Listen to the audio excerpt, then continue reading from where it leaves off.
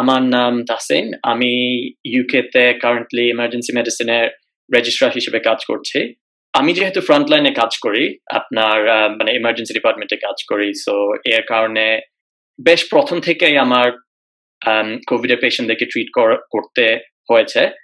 প্রথমত আমরা এই ডিজিজের ব্যাপারে জানা শুরু করি হচ্ছে আপনার জানুয়ারিতে, তখন চায়না থেকে নিউজ আসা শুরু করে। তো সেই হিসেবে আমরা অ্যান্টিসিপেট করছিলাম যে মেবি আমাদের হসপিটালেও কিছু পেশেন্ট প্রেজেন্ট করা শুরু করবে। সো পাবলিক হেলথ ইংল্যান্ড থেকে প্রথমে গাইডলাইন আসে ফেব্রুয়ারিতে যে কি কি সিমটম নিয়ে আমরা এক্সপেক্ট করতে পারি। তো তখন আমরা এর পরেই যা দেখা শুরু করি হচ্ছে আপনার এশিয়া থেকে রিটার্নিং ট্রাভেলার্স যারা বেশ আসছিল ইউকেতে, যখন ফেরত আসছিল ওদের সর্দি কাশি নিয়ে প্রথমে হসপিটালে ওরা প্রেজেন্ট করতো। সো ইনিশিয়ালি তেমন কোনো আমরা সিভিয়ার ইলনেস পাই নাই for about a month and a half. So আপনার ফেব্রুয়ারি শেষের দিকে আমরা রিয়েলি আপনার যে মানে কোভিড এর ক্রিটিক্যালি আনওয়েল পেশেন্ট যেগুলো আসা শুরু করে তো সেগুলো দেখা শুরু করছি। সো ইমার্জেন্সি ডিপার্টমেন্টে আমাদের দুইটা মেইন সেকশন আছে। একটা হচ্ছে রিসাসিটেশন সেকশন, যেখানে আপনার খুব সিভিয়ারলি আনওয়েল পেশেন্ট যারা অ্যাম্বুলেন্স করে আপনার আসে, আর আরেকটা হচ্ছে আপনার মানে জাস্ট জেনারেল সেকশন, ওখানেও ডিফারেন্ট ক্যাটাগরিজ আছে। আমরা কোভিড এর জন্য শুরুর দিকে যা করেছি সেটা হচ্ছে আমাদের সেকশন গুলোকে সেপারেট করে একটা আপনার clean zone for non respiratory patients R dirty zone for respiratory patient designate করেছিলাম। সো ওই ডার্টি জোনে আপনার আমাদের ওয়াক ইন পেশেন্টরাও আসতো যাদের শ্বাসকষ্ট বা সর্দি কাশি কোভিড এর কিছু কিছু সিমটম নিয়ে, but were not very unwell, মানে ওদের বেশ খুব একটা অসুবিধা ছিল না, বাট জাস্ট কিছু সিমটম ছিল। আর অন্যান্যরা যারা আসতো, যেটা আপনাকে যে বললাম আগে, যে রিসাসিটেশন রুমে যারা হচ্ছে আপনার খুব আনওয়েল হিসেবে আসতো। সো আমার বেশিরভাগ কাজ ছিল হচ্ছে রিসাসিটেশন রুমে। আর এর মধ্যে আবার 1 মাস নাইটিঙ্গেল হসপিটালেও কাজ করতে হয়েছে। সেটা হচ্ছে লন্ডনে যে ফিল্ড হসপিটাল বানানো হয়েছিল, বড় আকারের হসপিটাল ইন্টেন্সিভ কেয়ার পেশেন্টদের জন্য। আর ইনিশিয়াল প্ল্যানিং ছিল হচ্ছে ওয়ার্স্ট কেস সিনারিওতে আমরা ওইখানে 4000 পেশেন্ট অ্যাকোমোডেট করতে পারবো, বাট লাকিলি আমাদের কখনো অত বেশি পেশেন্ট ওইখানে অ্যাকোমোডেট করতে হয় নাই, যেহেতু অন্যান্য প্রতি হসপিটালের আইসিইউ গুলাতে ওরা ক্যাপাসিটি ইনক্রিজ করে পেশেন্টদেরকে ম্যানেজ করতে পারছিল। একটা জিনিস অ্যাপ্রিশিয়েট করা দরকার আমাদের সবার, মানে ফার্স্টলি উইচ ইজ যে it's a very new disease, এটা নতুন, অ্যান্ড এটার সায়েন্স বা এটার ব্যাপারে আমাদের নলেজটা কন্টিনিউয়াসলি ইভলভ করছে। বাট কিছু প্রিন্সিপালস আছে যেগুলো আমরা সবসময় আপনার বিভিন্ন ডিজিজে অ্যাপ্লাই করতে পারি, which we can do the same for in COVID as well.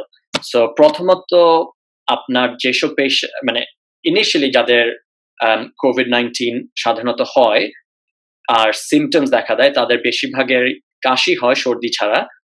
আর এরপরে কিছু কিছু পেশেন্টদের আপনার শ্বাসকষ্ট হতে পারে, আর জ্বর হচ্ছে প্রায় কমনলি দেখা যায়।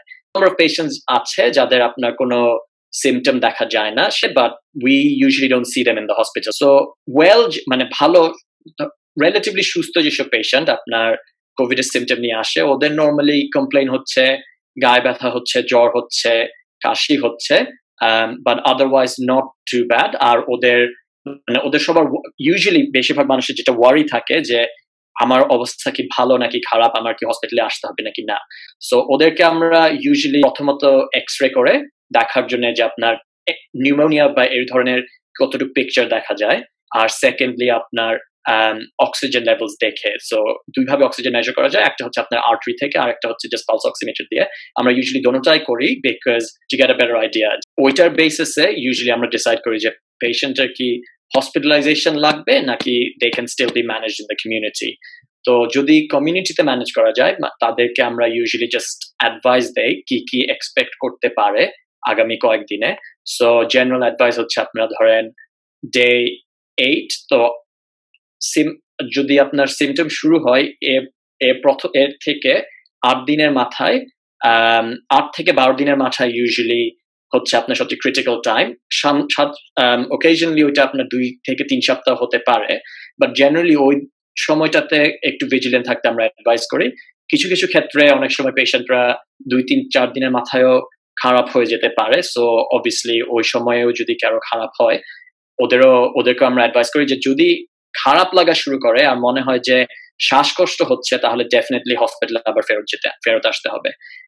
যদি শ্বাসকষ্ট না থাকে জেনারেলি এসব পেশেন্টদেরকে আমরা জাস্ট কমিউনিটিতেই ম্যানেজ করতে পারি।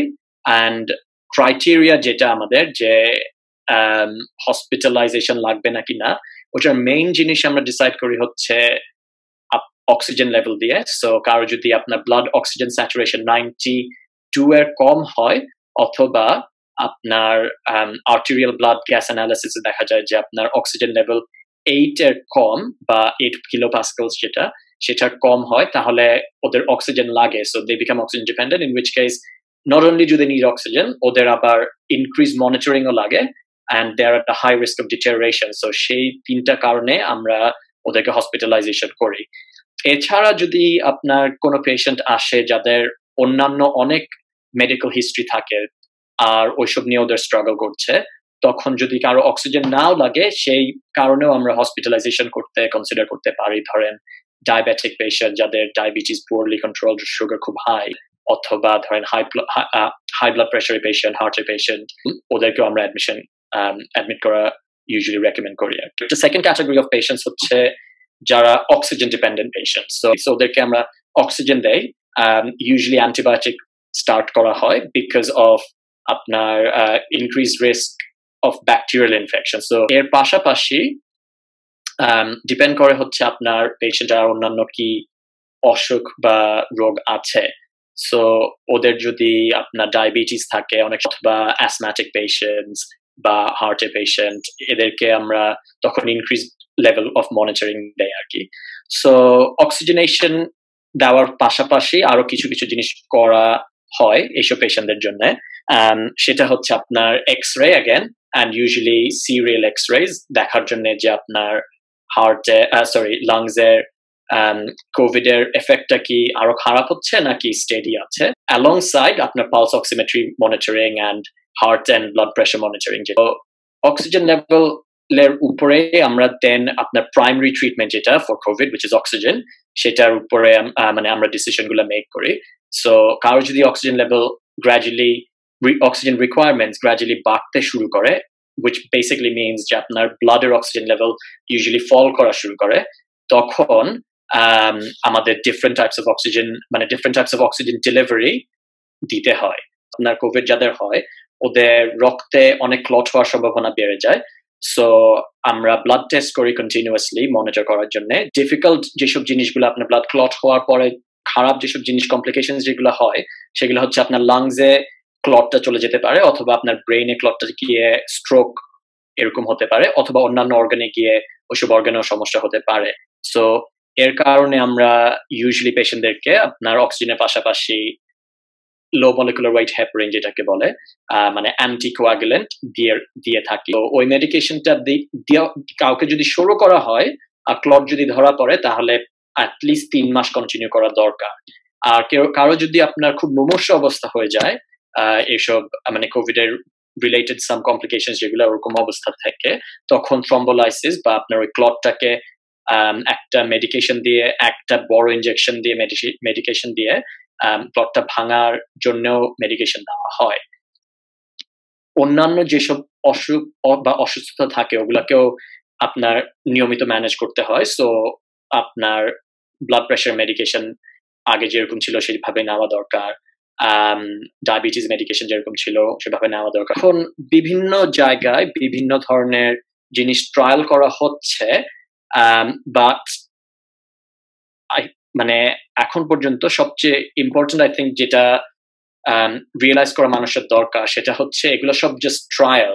এখনো কোনো কনক্লুসিভ মানে এভিডেন্স যেটা মানে কনক্লুসিভ আপনার ডিসিশন কেউ আমরা এখনো নিতে পারি নাই যে সবকিছু এইসব বিভিন্ন ধরনের মেডিকেশন কি আদৌ কাজ করে নাকি থ্রু আপনার মানে রিগোরাস ট্রায়ালে।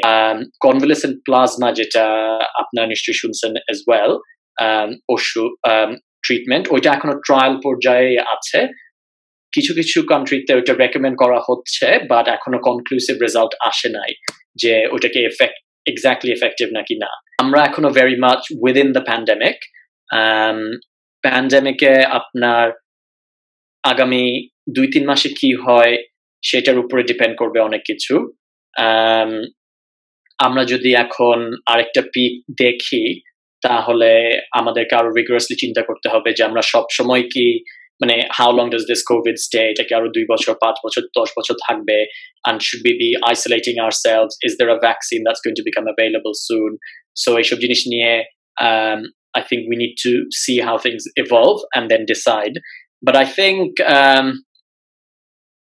to a degree আপনার যে respiratory separation of respiratory illnesses in the near future থাকবে, especially emergency department and hospital এরকম ধরেন different section থাকবে আমার যা মনে হয় যে for COVID patients and non-COVID patients until we find a cure for COVID.